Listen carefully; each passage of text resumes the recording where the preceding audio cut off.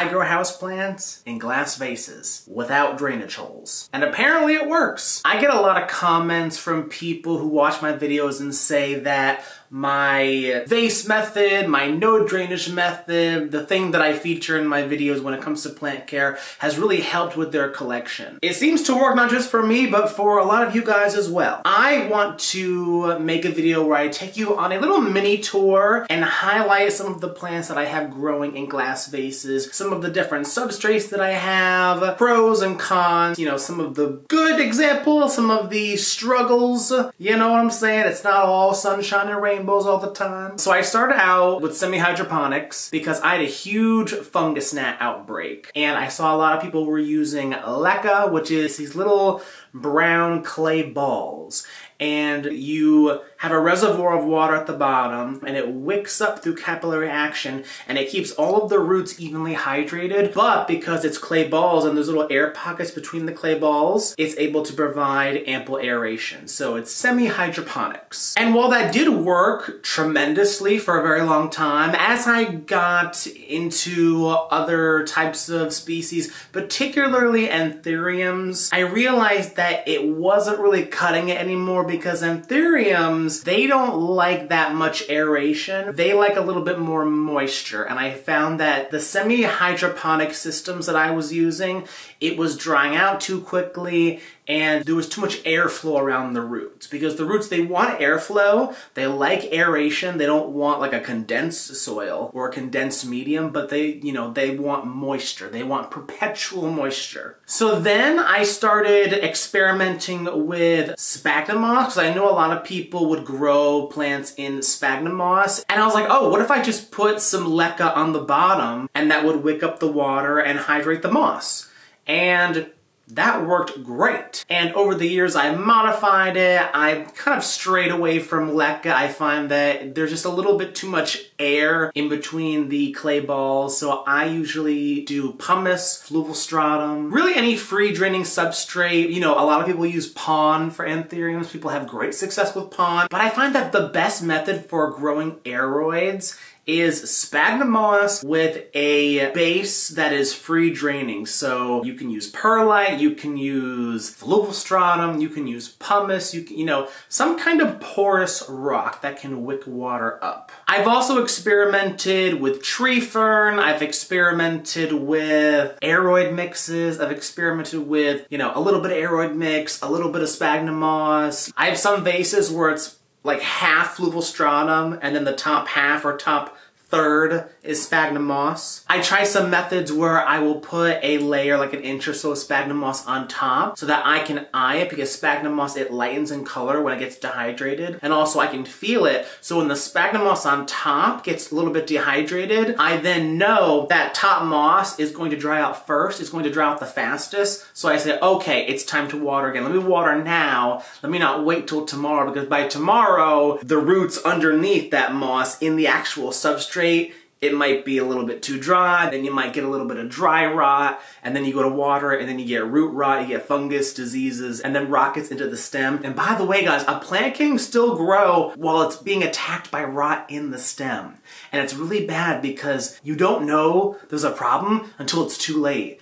I have lost plants because they kept growing new leaves, but I didn't realize, oh shoot, the stem was rotting. So that's why it's really important to keep an eye on your roots. That's why I like the vases. That's why I like see-through containers, because I like looking at the roots. And last thing I'll say before we get into the actual tour where I show you the plants is that consider your humidity, and that should decipher how moisture retentive your substrate should be. Tree fern, it's going to dry out very quickly. Pon, it's going to dry out very quickly because it's very free draining. Sphagnum moss, on the other hand, it's like a sponge. So it soaks up a lot of water and it holds on to water for a very long time while still being aerated. And you know, if you have greenhouse conditions, if you live in southern Florida where the humidity is really high, you can grow things in very chunky, free draining aeroid mix. I mean, aeroids, they will love that type of substrate.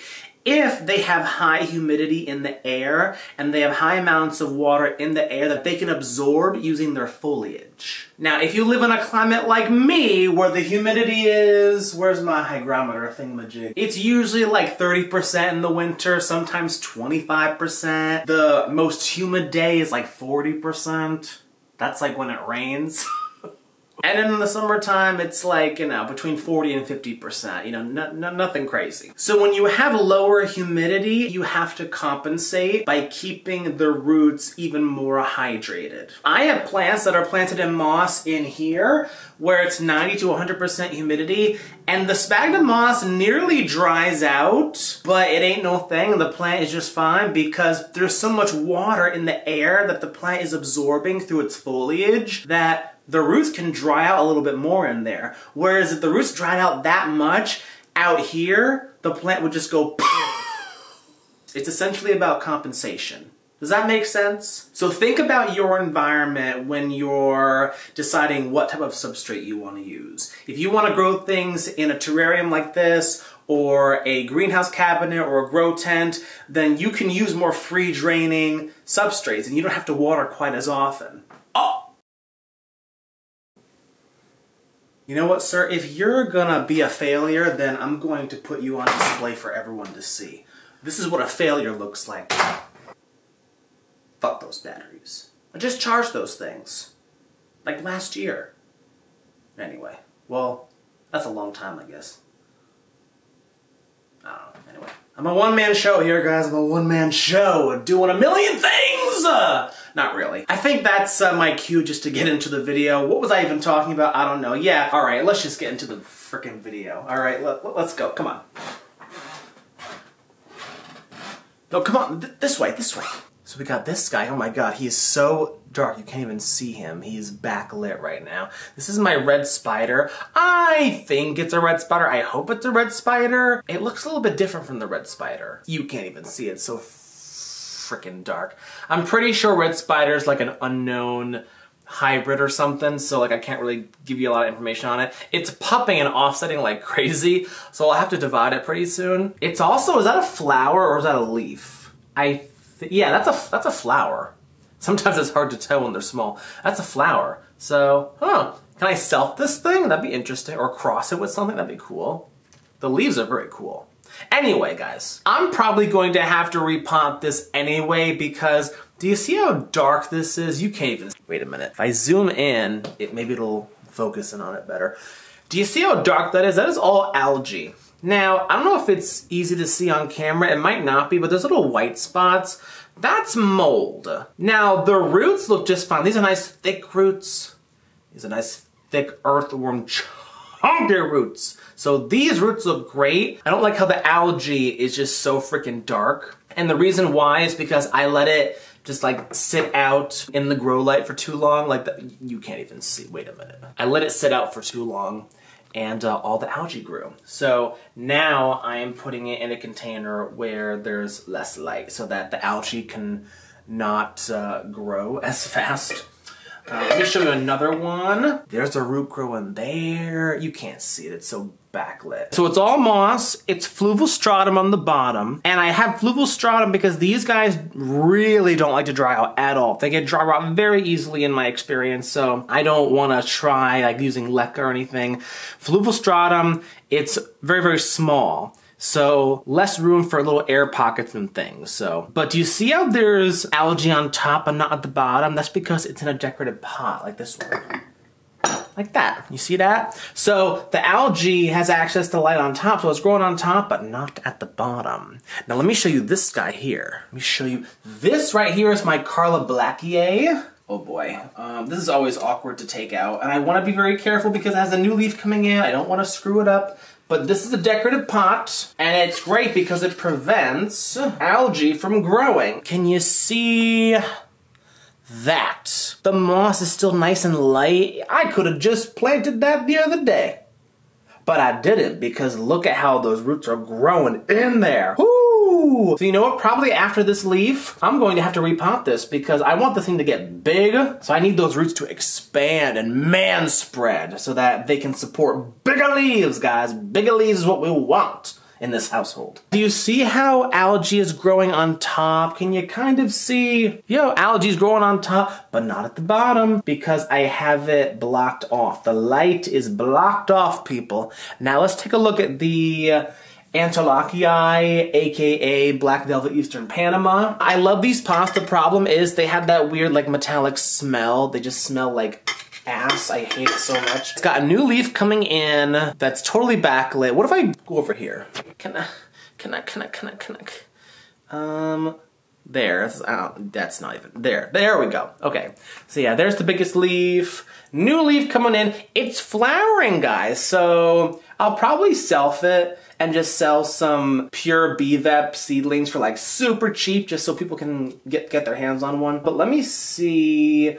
Oh, so right here, this video is a mess. I'm trying to show you that there's a root that like dried out right there. It's really hard to see, guys, I'm sorry. There's like 1 or 2 roots that I can see that got a little bit of dry rot. This moss did not dry out, but it got too dry. You know what I'm saying? Like it still felt damp, so it was deceiving. So it got a little bit too dry. A couple of the roots that I could see on the outside got a little bit of dry rot, but it's okay, guys. I didn't have to worry about it. I just kept on top of the watering for the next couple of weeks, and all of the other roots around it are doing just fine. So as long as the vast majority of the root system is healthy, you probably don't have to worry about anything. By the way, that is the leaf that I got it with. It's still holding on, guys. This is round crossed with Felix. It's just 2 different types of BVEPs crossed together. So like one of them is called a round, one of them somebody named Felix, and they crossed those 2 BVEPs together and they made this BVEP.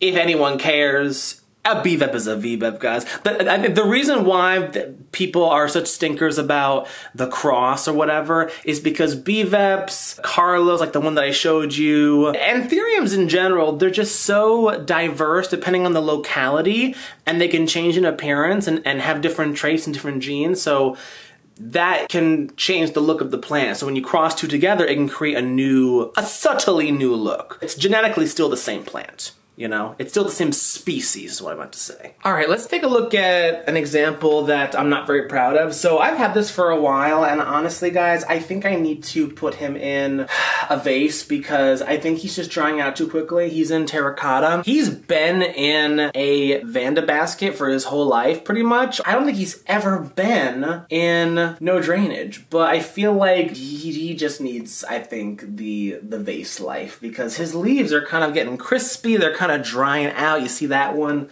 You see this one back here? It looks kind of crap. And this guy, he has 2 growth points. He's very big. This is Pallidiflorum. Beautiful, beautiful plant when it looks good. So yeah, I don't know. I feel like I just keep putting it off because I have no time. Yeah, so that's like not the best example. You see all that, guys? You see how it's darker on the tips? So these are roots that have died off. Not looking too good. It's putting out a leaf, it has a flower. I really should cut this flower. You know, I'm gonna cut it right now. Just gonna snap it off because it doesn't need this flower right now and it needs to focus on the root. So now it's a pointer, guys. I'm going to leave it in here for now. Actually, you know what I'm going to do because this is quite extensive and there's a little bit too much that I think is, I don't know, it's making me uncomfortable. When this leaf hardens off, that one right there, I'm going to up pot this. I'm going to pot this in a bigger vase. Maybe I'll make a video on it to kind of show you guys, but so that'll hopefully fix this dry rot problem. Because yeah, that's not root rot, it's dry rot. I mean, I guess it's the same thing, but it's not from being too wet, it's from drying out too much.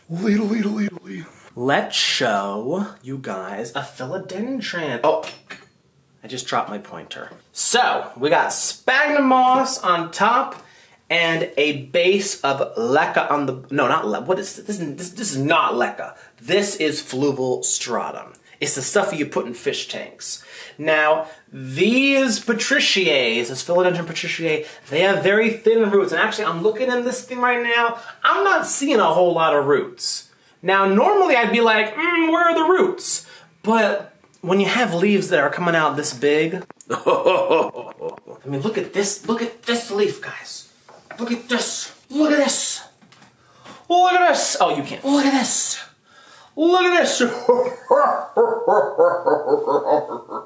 So yes, these guys, they do not want to dry out. They like perpetual moisture, guys. Now there is a little bit of algae growing. There's not a whole lot of light. This moss ball, I don't think it's doing anything. I don't think it's rooting into it, but I don't know. If anything, it provides support. Or wait, is that? I don't see any roots. Oh, here's another example, guys. So here, why is he like stuck in there? Guys, he's stuck. Why is he stuck? Guys, my Ada Papa one say stuck. What? What? Guys.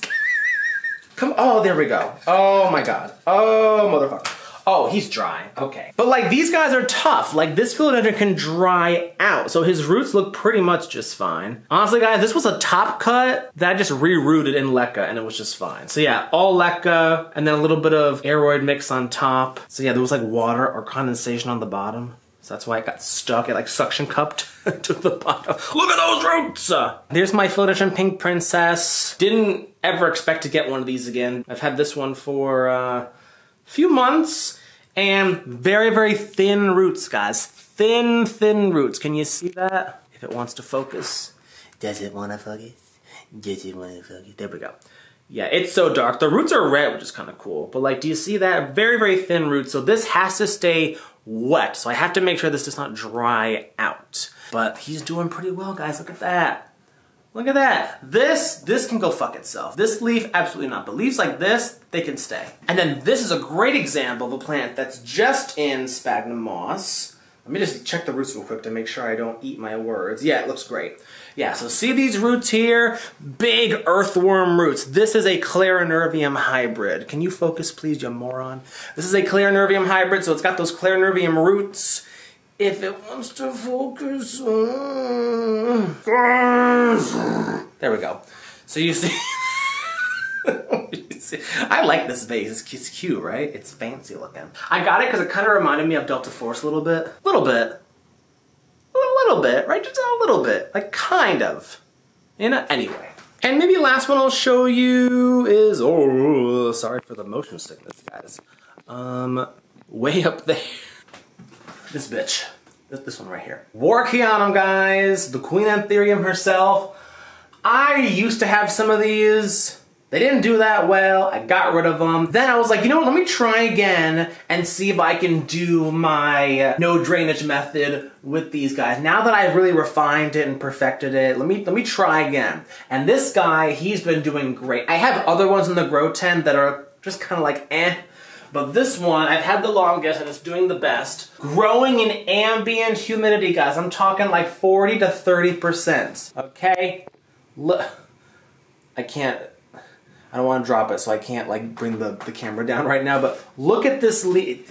What a stupid video this is turning out to be. Look at this leaf. It doesn't look that big on camera, but it's almost 2 feet long. It's crazy. Well, 1.5 feet. I've never had these be able to hold on to more than 2 leaves at a time, so it's holding on to that leaf. Looking pretty good. And this leaf is pretty old. It's still looking not too bad.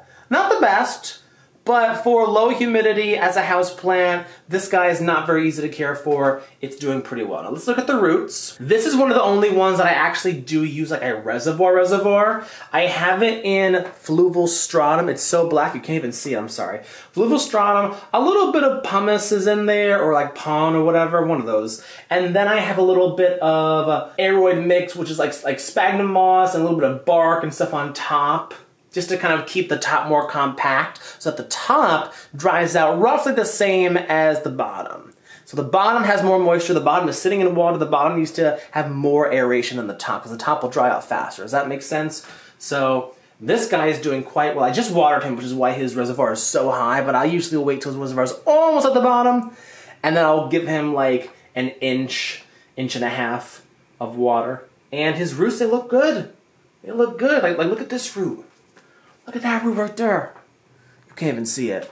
That one right there. Anyway, you get the idea. It's a root, guys, okay? Like, it's not that exciting. But that leaf is exciting. It got a little bit wonky there, but you know what, guys? It's still trying to figure out low humidity, so, like, it's okay. It's okay, guys. Plants need to get their shit together, and that's okay. We need to be tender and gentle with them. And what am I even saying right now? You know what, Jake? Just end this video while you still can, because it's already been a disaster. I'm just like a head. All right, get out of here. All right, bye.